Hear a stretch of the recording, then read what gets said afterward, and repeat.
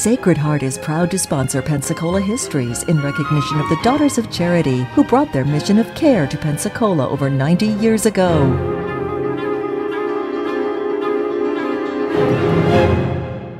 Hello and welcome to the continuing story of Pensacola, Florida, North America's first place city. And in this series of episodes, we have been detailing the evolution of our city government, beginning, of course, with the arrival here in 1821 of Andrew Jackson, the establishment of the first city charter, and then the evolution of aldermanic governor through times of railroad building, the construction of our first, or institution of our first bank, the problem of maritime hospitals, and then, of course, the war between the states.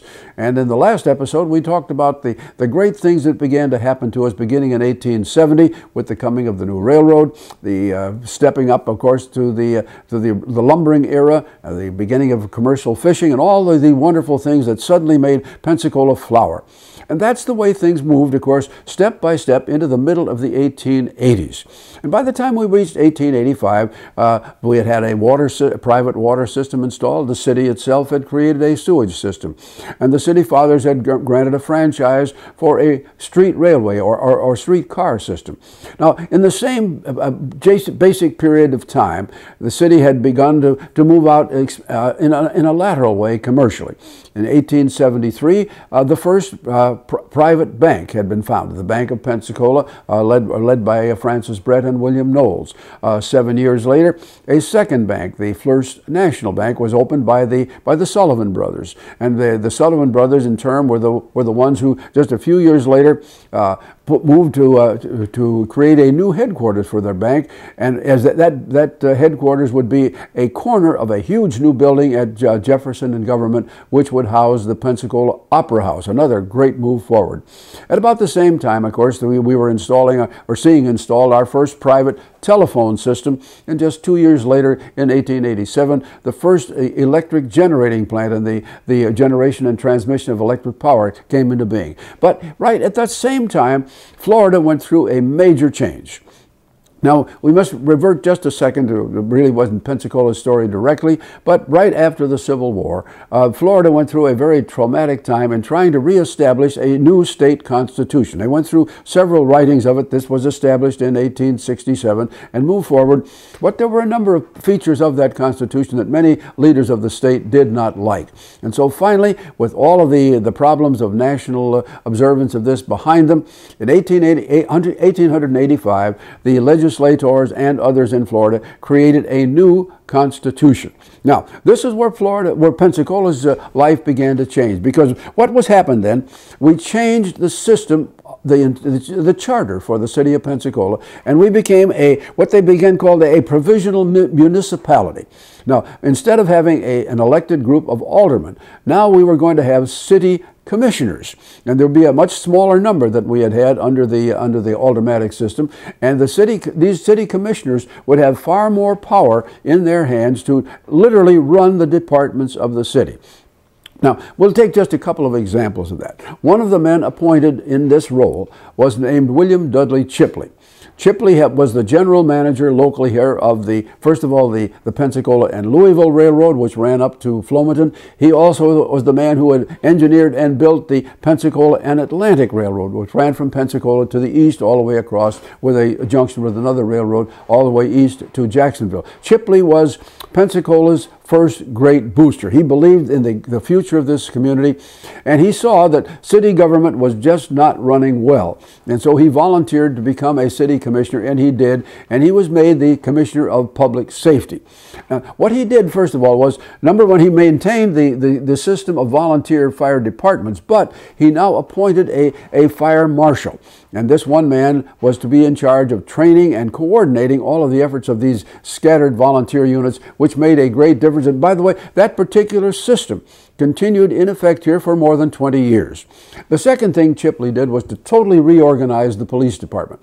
Now, instead of being poorly paid, kind of disorganized people, Chipley chose good men. He doubled the salaries that these men were paid. He put them in uniform for the first time. They now were equipped with nightsticks or clubs. They were equipped with whistles and a whistle signal system for bringing people together if they were needed. And so, under Chipley's guidance, guidance, this was done, and a single man, a man named Joseph Wilkins, now was named to be the city marshal and also the county marshal or sheriff, and Wilkins would serve in that role for some years to come. Well, as we proceed through this next decade, Pensacola itself really begins to grow.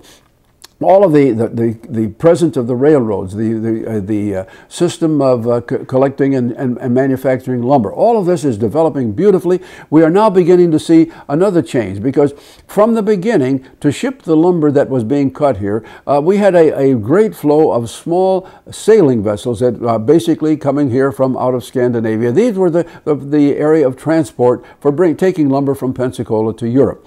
But by the time we get into the late 1880s, we are now beginning to see more and more vessels arriving here that are steam driven. They burn coal and are coming in here. And so as we move into the 1890s, we begin to see the whole waterfront begin to change. First of all, the railroad, which has been built to the north, now has tapped into the center of Alabama, and it is possible to bring whole trainloads of coal to Pensacola. This was another major breakthrough us, because now some of the businesses, the mills and so forth here, now we're in a position to use steam equipment and greatly increase their own efficiency and productivity.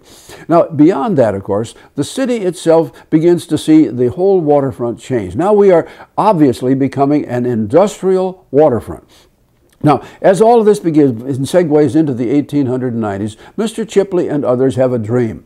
They believe that very shortly the United States is going to take the lead in constructing a canal across Nicaragua, which would make an interocean passage possible. And this, of course, would just greatly increase the potential of the port here in Pensacola.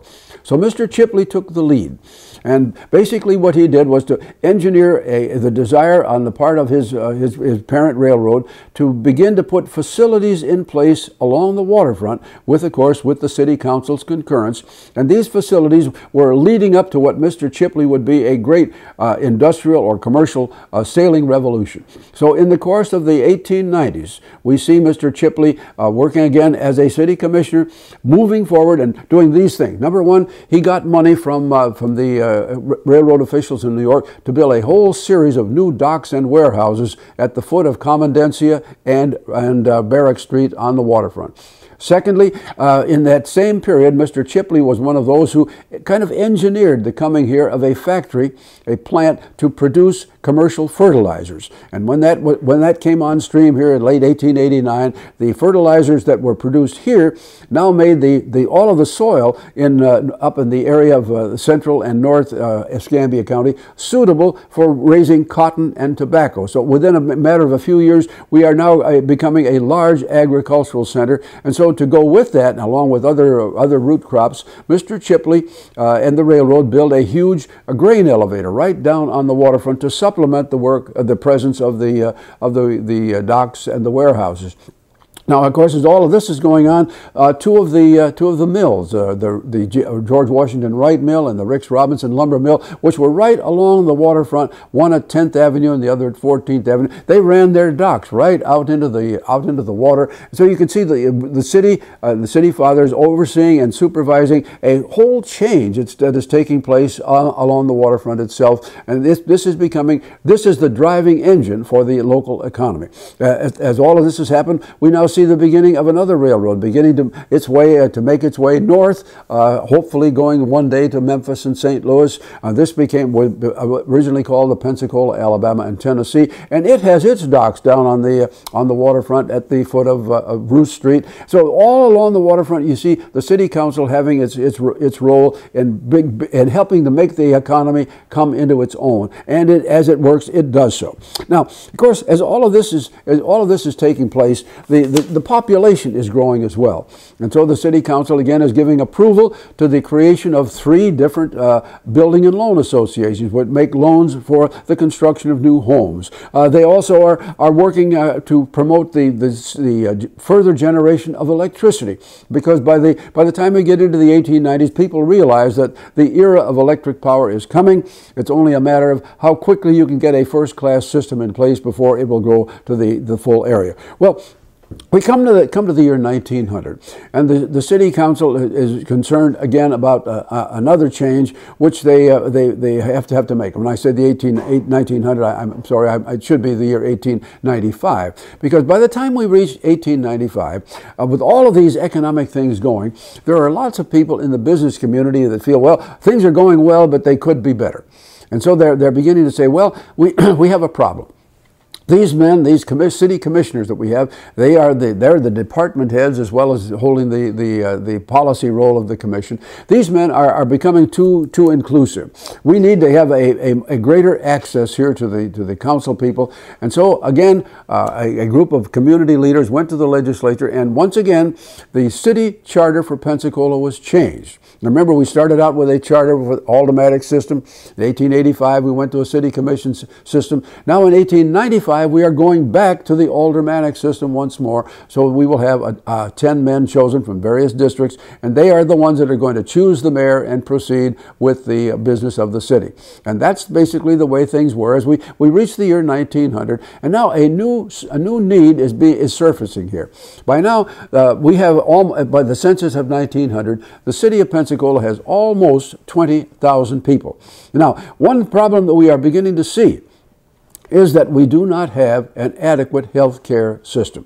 Now, in the 1890s, there have been several instances in which physicians, medical doctors, had pooled their own resources and opened what they called infirmaries. Now, these were small hospitals with 10, 12, maybe 15 beds that had been located in old, what had been residences. These were mostly along West Garden Street, and they were okay, but they certainly were not capable of putting in place the wonderful discoveries in radiology and laboratory work and some of the other things that were coming to the United States out of Europe.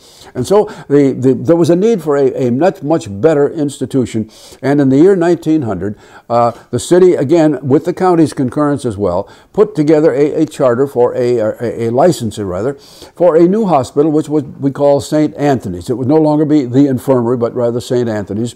And this was to be a 20-bed hospital, and it was in a building on the corner of Balin and Garden Street. This was a stock company, and banker Francis Brent was the chairman of the board. The two physicians were stockholders, Drs. Renshaw and Anderson, and also Miss Elizabeth Kroll, who had come here as a nurse and superintendent of the hospital. She was a stockholder as well. And so in 1900, the city council and the county commission worked out an agreement with the hospital that to take care of medically indigent patients, the county would pay for the use of 3 beds that would be available to them at all times for anybody that came in that was medically indigent. And in total, the two agencies of government would pay the hospital $375 per year. And so this was put in place. And we move now into the early part of the 20th century, and things are going along well. The hospital does well. It's a very nice hospital and well run. It begins to put in place its own nursing program. Healthcare seems to be under control. And of course, as all of this is happening, the role of finance is rising too, because the city fathers are overseeing and licensing additional banks that are coming into place. We see the Citizens Bank, National Bank as a part of the community. The Brent Bank and the First National Bank have merged. Everything is just looking so positive for the community. And so we see more businesses of many different kinds coming. In 1903, the Manhattan Hotel, a very nice new hotel, is built on West Garden Street. Everything is looking well. The cultural arts are prospering. The opera house is functioning well. Everything seems to be going just fine. There are even half a dozen new railroads that have been chartered here. They never got built, but they are under charter now, and people are planning to put them in place along the waterfront as well. Our industrial, economic waterfront is just blossoming beautifully. And so that's where things stood as we came to the year 1905, which we'll talk about next time.